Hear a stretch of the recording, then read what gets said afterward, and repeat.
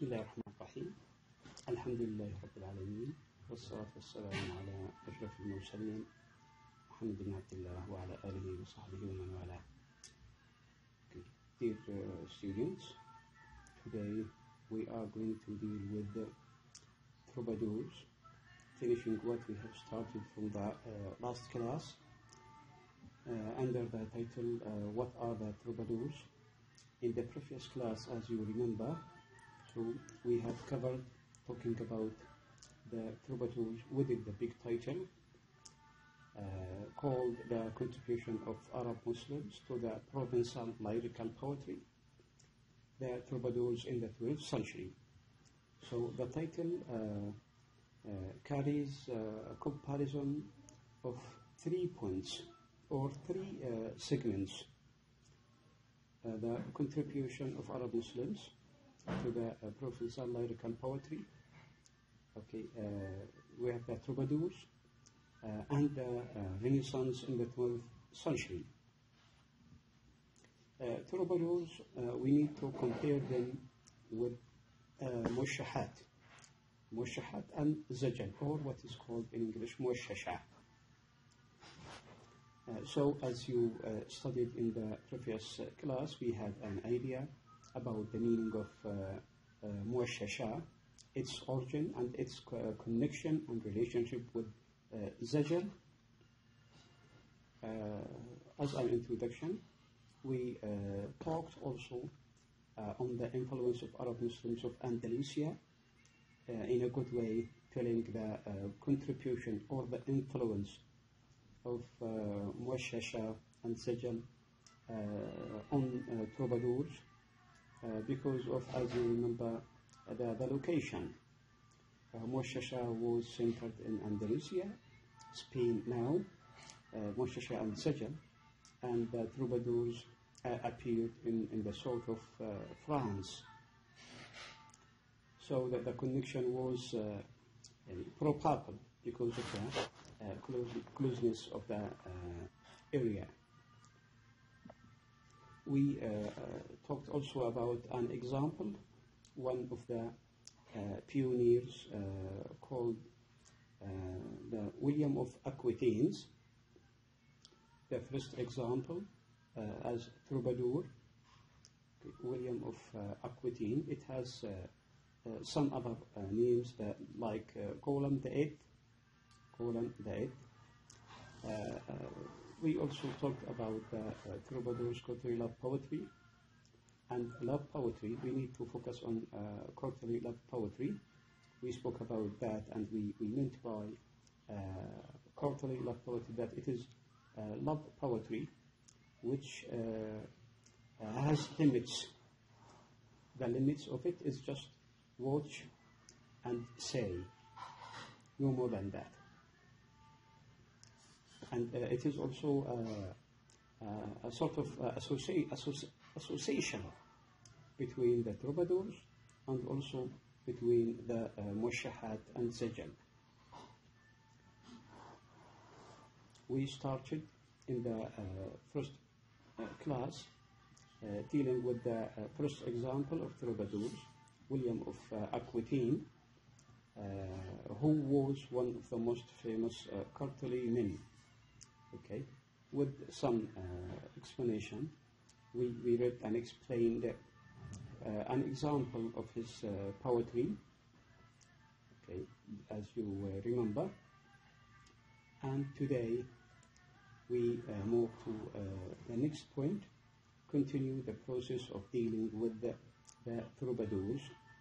The second example for us is Geoffrey Rodal. After William of Aquitaine, we have Geoffrey Rodal, and he's the second Troubadour example. Okay, he was the Prince of Valia, a name of a town or a city of in the south of France, a town on the right bank of the Grenade Bordeaux and the sea.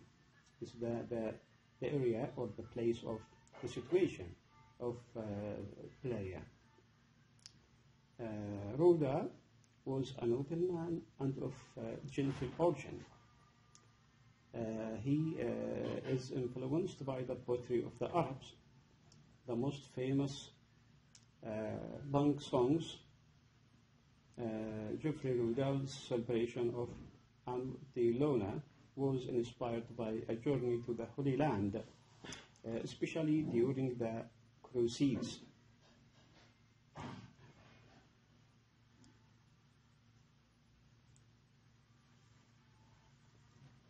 We need to say something about his relationship with his beloved, for example. So when Rudell heard the pilgrims who returned from Antioch talking about the Countess of Tripoli and her beauty, he fell in love with her even before seeing her. If we stop here to tell about courtly love poetry, we imagine, we realize, we understand that the meaning of courtly love poetry. It is love that is created through watching, hearing, or listening and saying. Again, it has limits. Its limits, okay, or boundaries, as these elements which I mentioned. No more than that. So again, it is connected with what? Connected with virtue. That the person can say, but he doesn't touch, doesn't do, doesn't act. So here is the idea here, that Rudell, he fell in love with a Countess of Tripoli in Africa, and he is in Italy. He is in France, I mean. He is in the south of France. He wrote her several beautiful poems because of what he heard about her. Once he took the cross and went to the sea, desiring to meet her. He became ill at the time he reached Tripoli and was about to die. Therefore, he was taken to an inn. When the Countess heard about him and his voyage, okay, she came to him. Of course, she realized him, she knew him, because of the messages he sent to her, because of the poems he wrote to her, and beside him and in her arms, she embraced him when he was what? He was ill and sick. He recognized that she is the Countess, and once upon a sudden quickly recovered his senses of smell and sight. After being exhausted, tired, sick, about to die, life revived in him again. For that, he thanked and eulogized God for allowing him to see her. Immediately he died between her arms. Here is what we say an imaginative situation can be realized. The Countess ordered him to be buried in the Knights Templar. She then made him a great ceremony. And for the same day, the Countess became a nun as a result of the grief she felt after the death of Prince Geoffrey Rudell in her love. From the day onward, she used to bear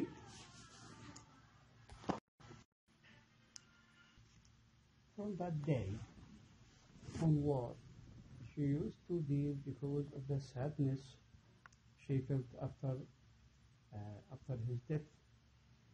It is said that he has participated in the Second Crusade of the 1147.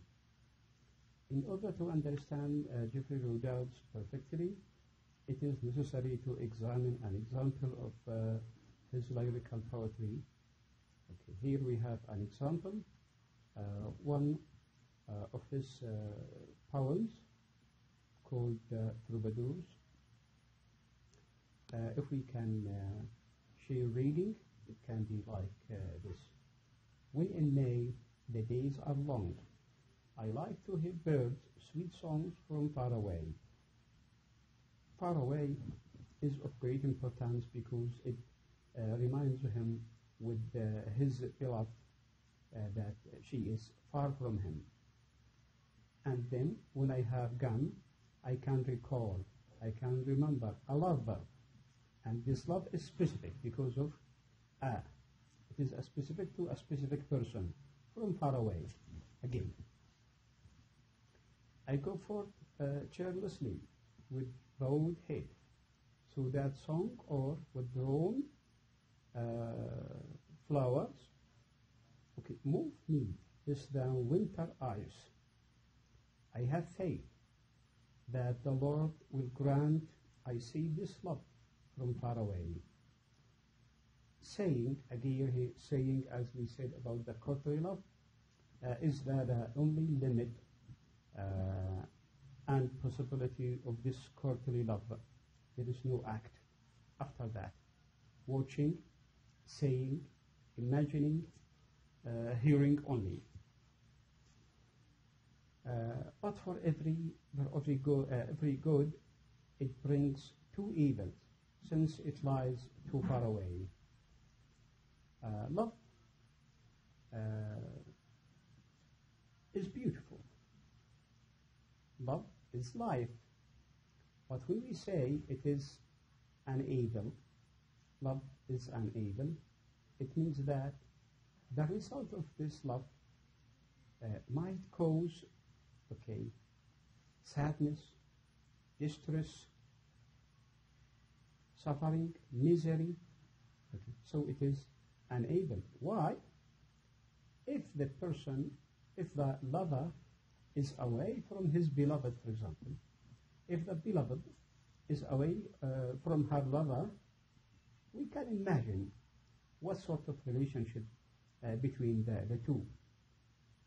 Here is the idea to express that love can be within the two or between the two, can be a sort of an evil, since it lies too far away, because there is obstacle, there is restriction between him and his beloved.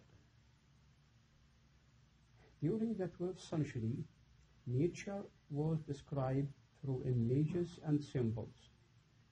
Poets used to portray the beauty of woods and forests with all their dwellers and components like trees, birds, pouring water through the fountains and rivers. In brief, we find all what pertains seasons and time.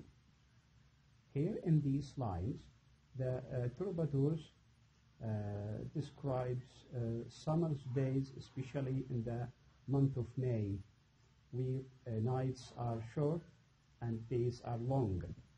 And again, in this part, that might remind us with the beautiful sonnet of William Shakespeare, sonnet number 18, which starts with, shall I compare day with a summer's day,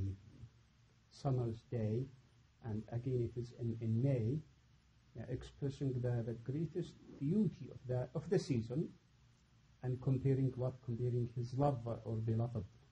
So here we have similar concepts within Royal and Shakespeare. The long days have a privilege that it is possible to spend time enjoying listening to the beautiful songs of birds, even from far away. And again, the month of May, because it is after spring and beginning of summer, for example, the people they enjoy going out to the gardens, to the yards, within nature, enjoying the weather, nature, trees, and these trees are full with the birds. Sometimes in some places they can find water like lakes, like rivers. Within all these creeds, enjoying and listening to the beautiful songs. When listening and enjoying the music, the poet sets his thought free to recall love once was shared a long time ago. Again, but still sharing in a sort of memory, recalling, remembering. the process of evoking his love with the beloved makes the poet depressed, and when he walks, his steps are heavily and distressed. With such a feeling, the poet finds it difficult to cheer him up, again owing to what? To loneliness, because he is alone. And again, this love, the kind of love, can be changed into evil and devil sometimes. The stanza, of the poem confirms that the main idea is a far of love, but from far away, as he said. It shows a clear term of Geoffrey's yearning for his unseen beloved. Such a story of love between the troubadour Geoffrey Roudal and his Countess of Truboli is close to a myth, but these lines above make the story probable. It is again a symbol of courtly love. Now we go to the third example, third poet, Pierre d'Alberne. Here is the third one. He was the son of a burgher.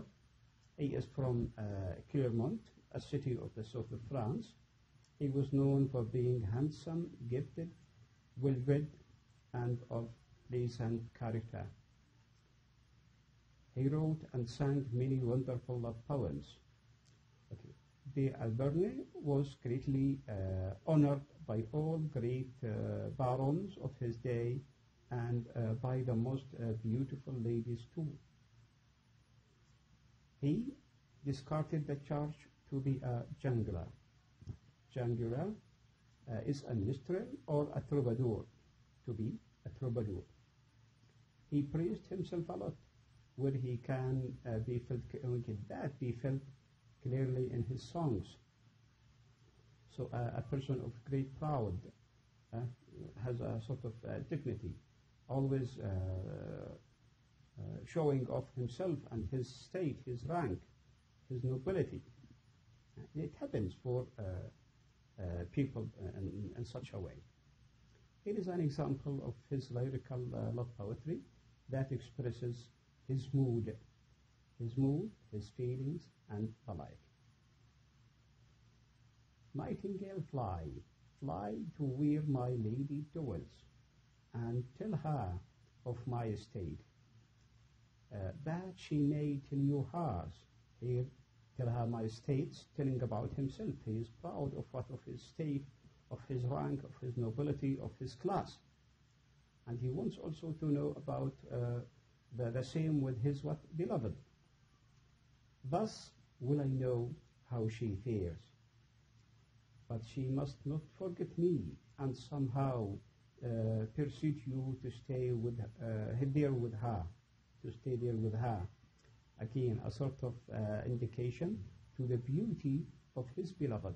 He doesn't know her, he did not see her, but a sort of imagination, a sort of portrayal concept, thinking that his messenger, the messenger to her, the bird, the nightingale, when it flies to his beloved and to convey his message, he is now advising the nightingale or this bird not to be persuaded by the lady of our troubadour, not to stay there, not to be persuaded by her beauty, to be allured, to be seduced, to stay there. No, he wanted it to return to him with what? With news, the news he is waiting for. When the gentle bird saw her beauty appear, it should be appears, okay, it should be appears, but okay, this is the nature of the translation. Her beauty appeared before him. He began sweetly to sing. Naturally, a sort of interaction. The bird is now a sort of the link or the association between the two couple here. He saw the beauty of the beloved, of the lady. Now he started to react, okay, singing, enjoying the time, enjoying the atmosphere, okay, like that. To sing that song reserved for evening. And mostly the songs, they are in the evening because after a hard working labor during the day, to be finished with evening relaxation, listening to cadence, music, and singing. But then he stopped and prepared himself to tell her calmly that to which she began to listen, denied to listen. She is what ready to listen to the story of her lover. Here is an example of his poetry. We have some more ideas to tell about these lines.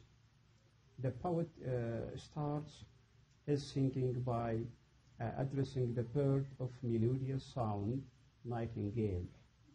He commissions the bird as a messenger to the place where his beloved lives, to convey a message proudly telling about his clear property, but his love is implicitly understood, telling about himself, his property, his estate, and again, within that, hiddenly, implicitly, okay, we understand of the love he is showing to his beloved. He asks his beloved to show her rank and love too. He hopes that they are both of the same state, of the same caste, of the same rank, to make sure that she treats him equivalently, to treat him in the same way, with the same equivalent state, for example, or reaction, something like that. The poet warns the nightingale not to be seduced by the beauty of his lady, which makes it stay, makes the bird stay with her instead of flying back to the lover with a positive reply of what he desires. The result returned by the messenger is not only positive but also encouraging.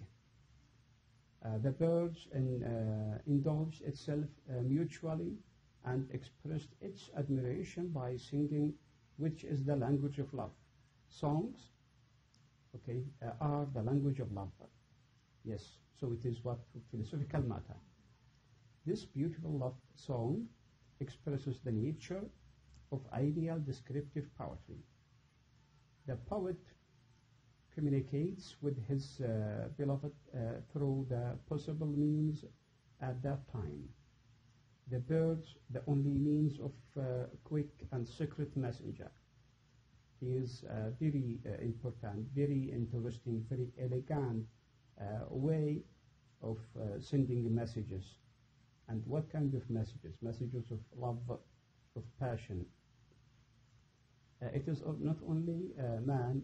Now we move to another slide. It is not only man who wrote courtly love poetry, but also women has her influence. Women, not women. A woman has her influence in this field, even if it is not so much or too much popular. Here is a woman representation of a very passionate love poem. She is Lady Beatrice de Daya. The example number 4. Beatrice de Daya is the 4th example of the Troubadours. Now, she is a lady, not a man as the previous 3. So if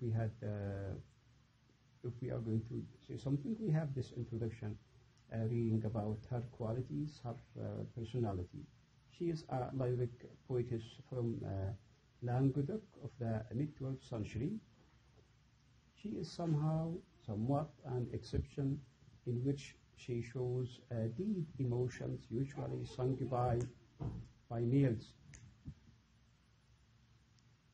I lived engraved an anxiety. Here is the title of a poem of her, okay, as an example of the Troubadours poetry. So it's a love poem by Petrus, which exemplifies the 12th century Southern France lyric tradition. Petrus sings this very extract from a long poem just as an example or an instance. She says, I live in grief and anxiety. This is the title and the first line of the poem.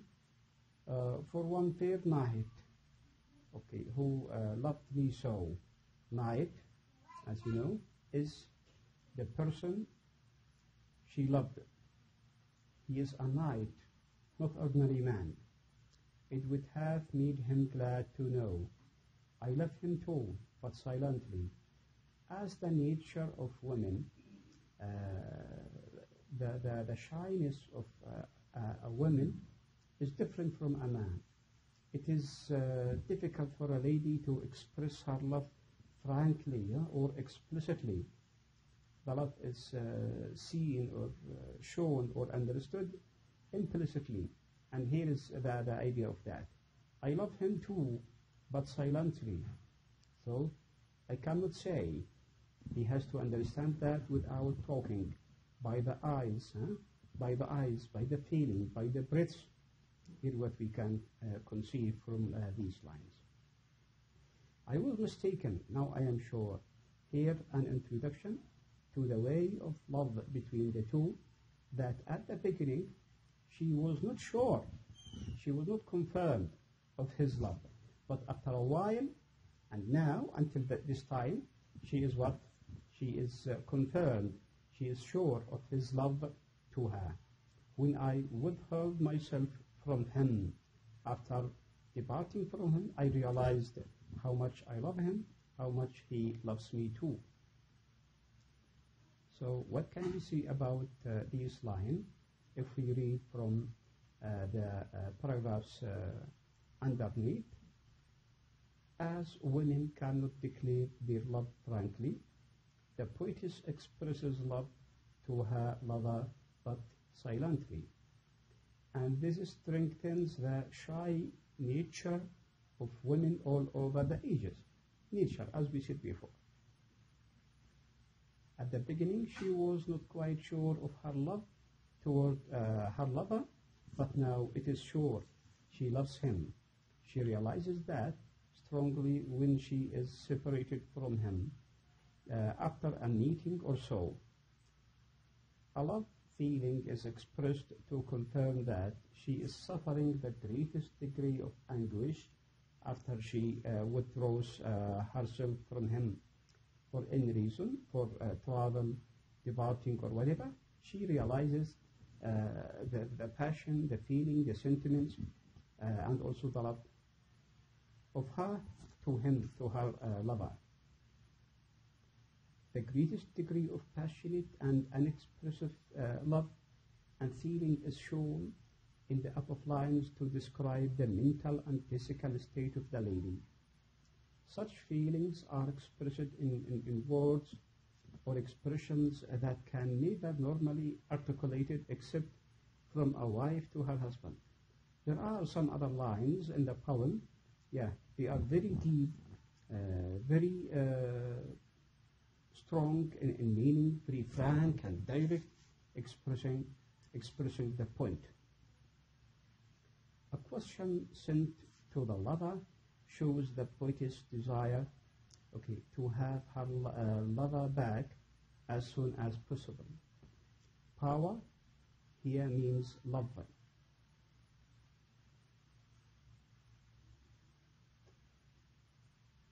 Now we move to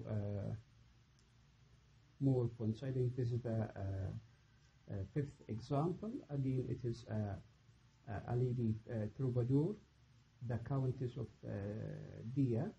The Countess of Dia is the fifth example here, and I'd like you to read about her. It is very simple, very clear, some ideas about her.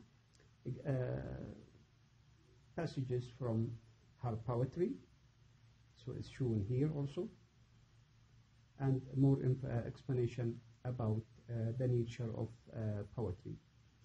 We move to the last part, shedding light on the concept of Renaissance in the 12th century. Historians and critics of the Renaissance generally report that the European Renaissance commenced in the 14th century. Some others opine that its outset was in the 15th century. For instance, Oxford Advanced Learner's Dictionary of Current English says that the Renaissance as a period of time means revival or giving birth again to literature, arts, and painting in Europe during the 14th, 15th, and 16th centuries, which is based on the ancient Greek learning. Here is what, as it is mentioned by Oxford Advanced Learner's Dictionary. In addition, Al-Mawrid, a modern English-Arabic dictionary, also sheds light on the definition of Renaissance, telling that the European Renaissance is a transition movement in Europe connecting the medieval and the modern age, initiated in the 14th century in Italy and continued until the 17th century. A little bit difference, but we will see some other arguments about the beginning of the Renaissance, especially in the 12th century, with an indication to literature, particularly poetry, because now we are dealing with the Troubadours and Mushahat or Mushashat and Sajal. They are also the genre of poetry.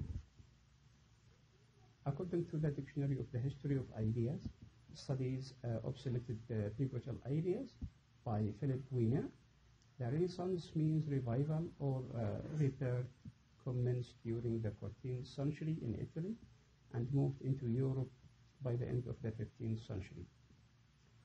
The Renaissance continued coloring and possibly conditioning several fundamental theories about art, scholarship, and morality till at least the 18th century.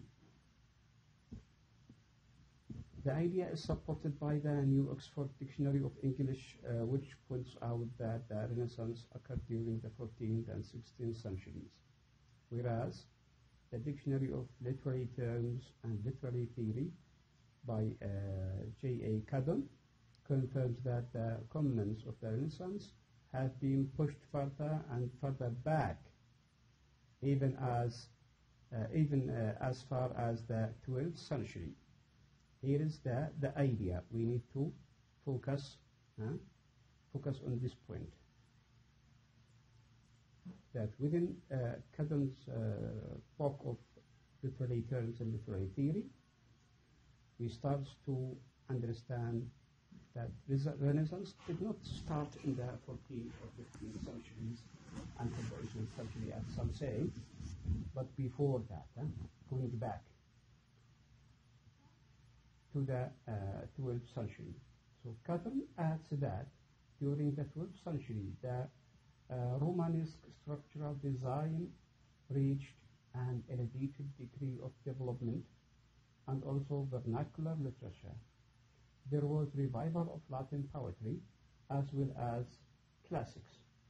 The philosophy of Greece and the scientific discoveries of the Arabs were becoming shown after ages of ban by the churches, and this is a central element of going back to the 12th century in literature.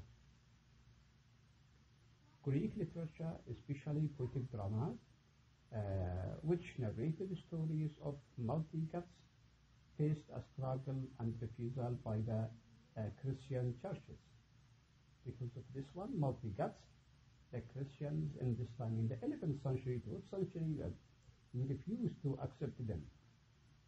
With all these, the topic still of much debate, where there are some other historians and concerned figures who supported the view that the European Renaissance might have started much earlier in the 12th century. Beside Caddon, we have William J. Long in his book English Literature, sheds light on the beginning of Renaissance, saying that Renaissance denotes the whole transition from the Middle Ages to the modern world. Going to Haskins, Charles Homer Haskins, one of those who dealt with this topic in his book, The Renaissance of 12th Century. Here we have a book specific about that. He sheds light on the issues concerning that the history of any nation cannot be divided into standardized 100-year segments or fragments. For Haskins, the 12th century Renaissance started perhaps in the second half of the 11th century. It is true that when we speak about Renaissance, we speak about centuries in literature, drama, poetry, novel, whatever. So we cannot say that this century of this, for example, 19th century poetry, 19th century drama, or novel, it is not a segment to start from 100 until 1999. No, it is a sort of mixed within centuries, different centuries. Here, confirming the point, he depicts the mode of life in this period, saying that the almost 200 years of the 12th century Renaissance represented an epoch time of outstanding augmentation in the European mind, art, literature, political affairs, and economical situations. So yes, it is not only one mixed point, it is mixed with many other factors of life. It perceived the increase of municipality and trade, the maturation of Romanesque structure, design and innovation, and superiority of the Gothic method. Going to another critic dealing with the issue, Muir G.H. in the book of Modern English Literature shows that the influence of Muslims on the Renaissance and its advent, saying that the Renaissance was the result of a numerous and various series of events which followed one another. First and most immediate in its influence in the literature was the rediscovery of the ancient literature via the translation of Greek literature by Arab Muslims. In the Middle Ages, knowledge of Greek literatures had kept into religious communities. What had been lost in the Western Empire existed in the East, and in the East means the Middle East, in an indication to the Arabs and Muslims. The continual advance of the Islamic realm on the territories of Constantinople drove westward to Italy.